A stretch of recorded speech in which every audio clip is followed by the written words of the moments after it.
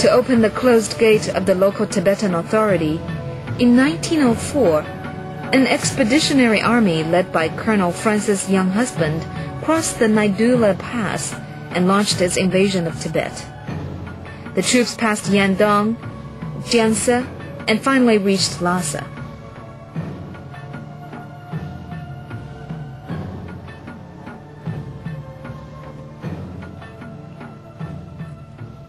It was here in Duna, south of Jiangsu, that the British troops encountered the peaceful persuasion and obstruction of the Tibetans and Chinese officials.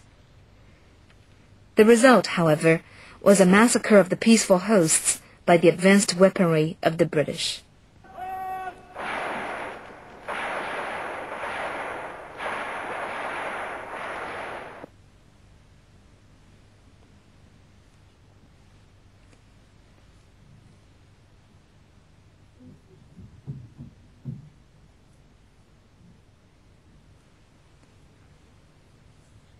The angry Tibetans decided to resist.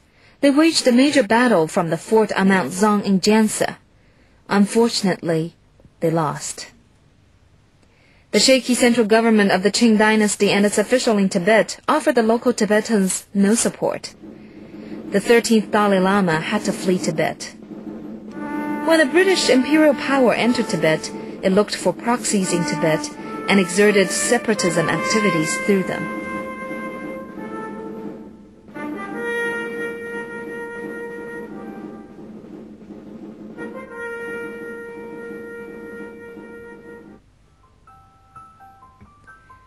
Some of the rulers in Tibetan upper caste also began to move towards the British and the Indians. They sent students to Britain and opened an English school in Jiangsu. However, the subsequent Kashag government punished these people. Their representative Longshar had his eyes gouged out and died in the prison.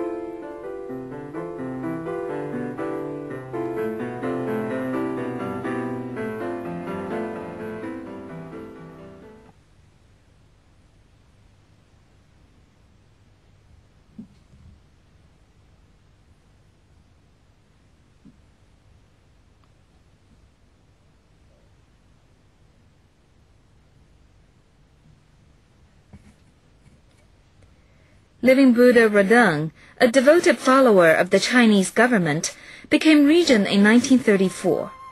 It was Living Buddha Rodung who presided over the search for the reincarnation of the late Dalai Lama. Taking advantage of his weakness, however, his political enemies swept him from the stage.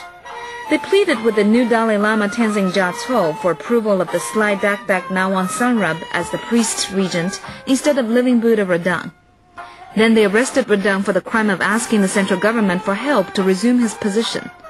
A British man named H.E. Richardson, who was a business representative from the British Indian government in Lhasa, manipulated behind the scenes.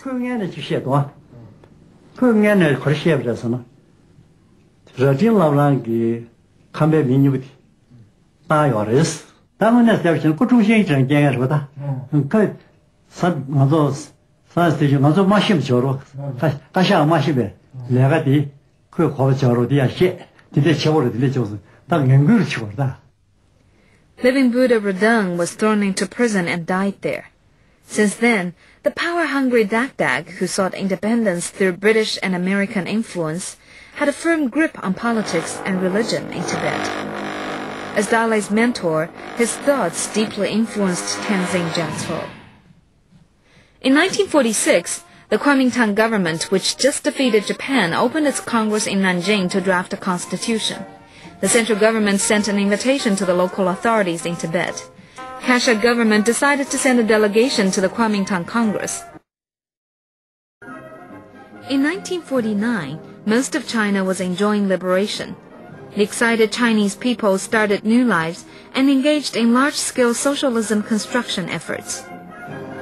The 10th Panchen Lama, in the Tire Temple of Qinghai, thought that Tibet should be a part of this. He pleaded with the People's Liberation Army to drive the foreign influences from Tibet.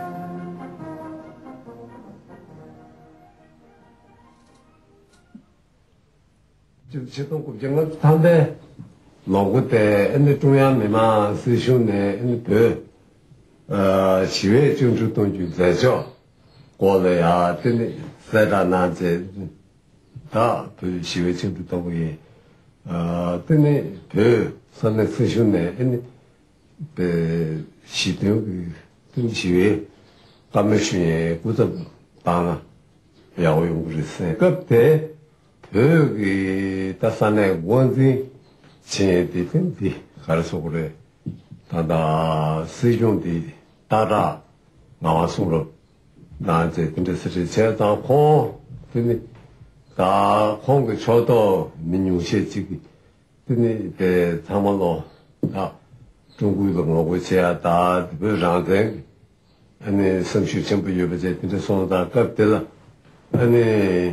中央给对他们的谈来嘛这边继续爬下在真的超近呢马上个车子真的车子真怕就进入嘛呀用呀过过去啊打超现在进呢企业的怕不得当这跟你对了这个这家教育呀 However, the pleas by these delegations were not answered by any country. Even their travel documents were not recognized. So the Tibetan Kashag government summoned 90% of the then Tibetan army and sent them to eastern Tibet along the Jingsha River in an attempt to block the PLA. In the meantime, following the orders of the Central People's Government, PLA troops set out for Tibet. 那个时候那么就是毛主席就指示无论如何要争取注意西北啊一些好西南也好要注意就是想办法争取和平解放除了中央在报纸上广播上积极的争取他们来和平谈判解决问题之外我们在前线也是一样通过各种关系来往的商人呢一些上层统战对象那么就是叫做传过去把我们的政策方针告诉他我们争取和平解决许多国家需就学过那我就谈判怕了所有的希望就了吧当然的路脚界来要嘛路脚界来呢希望经过的给不起的道路长沙给不道路长沙大来测去你对看的下边的事来干了他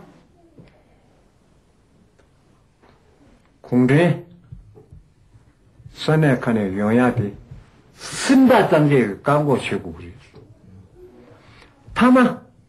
他最前的嘛讲的是个吧저가 전에 아재 두고 돈에 맞자고 그래서 그래서는 장자 된 거요 장자 돈이 어디 인지 미지요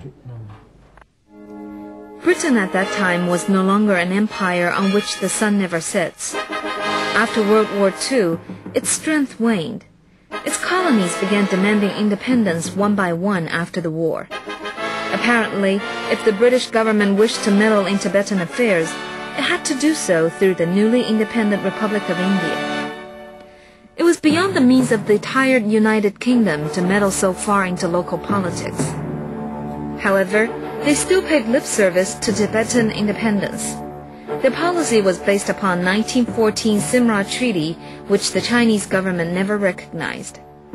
In 1950, the British Foreign Ministry clearly expressed this view in a telegram to its senior attaché in India.